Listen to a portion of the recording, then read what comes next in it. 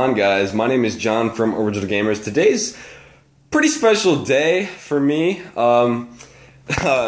If you guys didn't know, if you don't follow me on Twitter, you wouldn't know that I was building a PC. If you did follow me on Twitter, you would know I'm building a PC. And finally, all the parts are here. So what I'm going to do, I'm going to go over a basic rundown of the hardware I have, and I'm going to go ahead and put it in my case.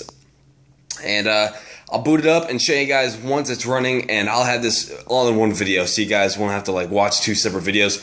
Anyways, UPS just got here, and I'm pumped. So starting off, we have the CPU, which is the AMD FX 8320 Black Edition. It is a 8-core processor. That's 8 real cores, no bullshit hyper-threading.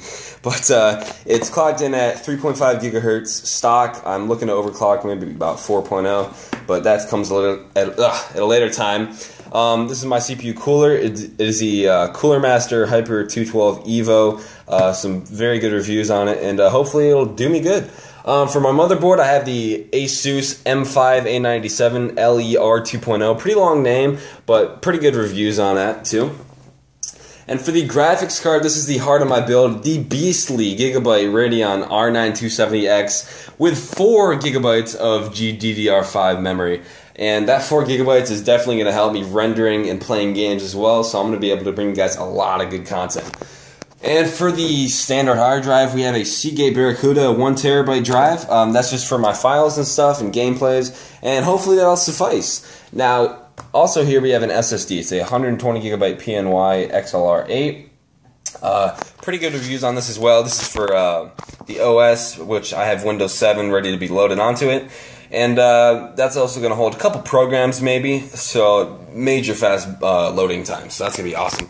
I also have just a wireless card. Sorry about the glare from the light, but it's just a wireless card since my router is not in my room, unfortunately. It's like across the house a little bit, so I don't really want to run an Ethernet cable all the way through my room, so I just got that. Hopefully that'll do me good. For the power supply, I have the Corsair CX series semi-modular. I believe it's semi-modular. The CX600M, 600 watts. It'll power all this and more. So if I ever want to upgrade to maybe a Crossfire in the future, maybe some bigger, beefier hardware, just add some more stuff in there, this will definitely prepare me for that. Excuse me. I'm going to cut right now and show you guys the case. It is in my room with the mouse and keyboard I have bought, and I'll be right back.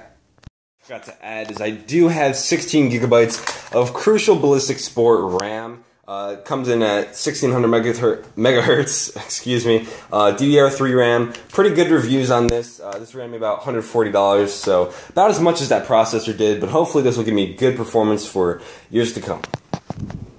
Alright guys, I am in my extremely crowded room here, full of boxes and crap.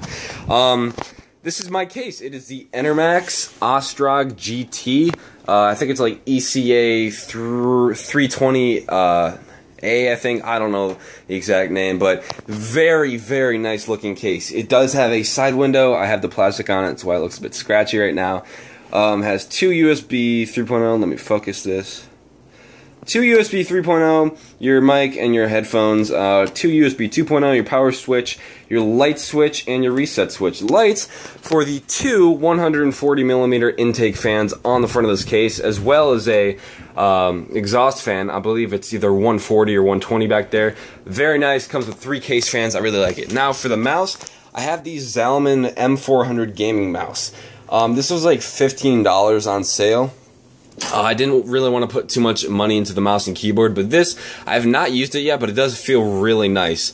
Especially on this mouse pad, which is just a black Belkin mouse pad I picked up for about $2. For the keyboard, I have the ASUS Levitron L70. Again, this was like a $20 keyboard. It was on sale for about $30 or $40. This does have LEDs in it, rather. Pretty good reviews on this from those that I've read. There were not a lot, but there were some good ones. So hopefully this will do me good, and just a basic keyboard that I need. Again, there's my blue Snowball. I'm pretty sure you guys know all this equipment. My ASUS VH238H monitor. Yeah, I have a... Actually, gotta get back on my bed. I have a very small desk, so as you guys can see, this is taking up a lot of desk space. Basically all of it, and it's out of focus. Alright, I gotta focus back. Now, I actually have my Xbox on the floor now, because no Xbox, no comprende. Alright, well, video's almost 5 minutes now, so I'm gonna cut, and I'm not gonna come back till I build this freaking beast, and I'll be back.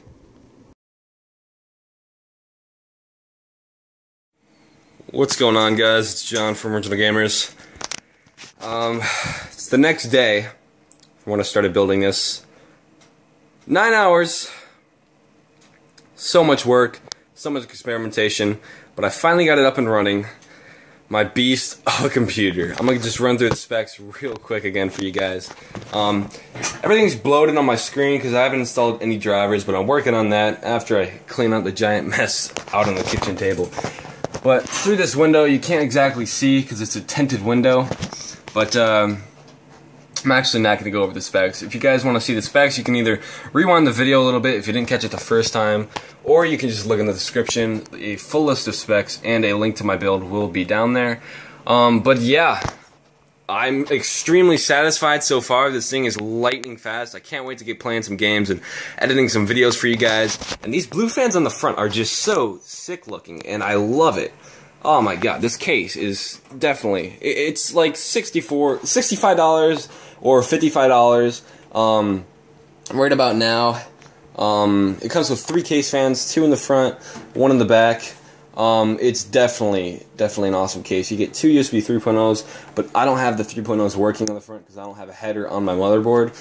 You have your mic and headphone, you have your 2 USB 2.0, and you have your LED button. You can switch them on and off, which is really cool.